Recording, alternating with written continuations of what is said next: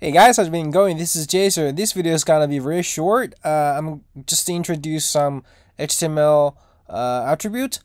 Let's take a look at the demo. Here is the iOS simulator. Here's an input. Its placeholder is hello world, nothing else. Let's focus on it. And we can see we have a virtual keyboard and we have this return, right?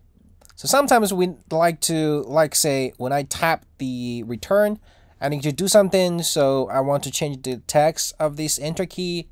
So actually it's not impossible, it's not possible, but actually there we could change it to some predefined values.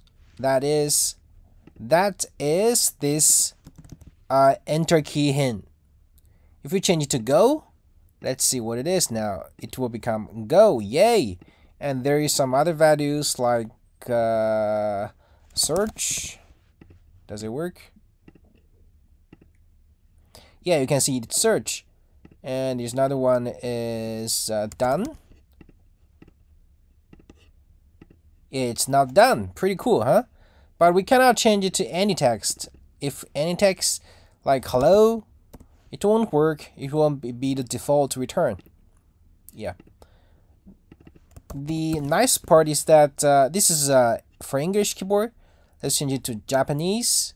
You can see that this is default return, but if I change to go, it's become the Japanese version of go. It's hiraku.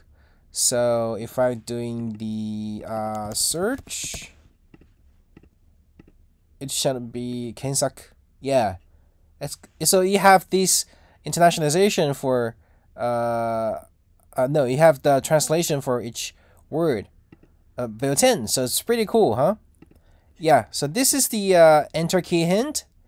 It is a hint because a different operating system, different OS might have different wording for each other, right?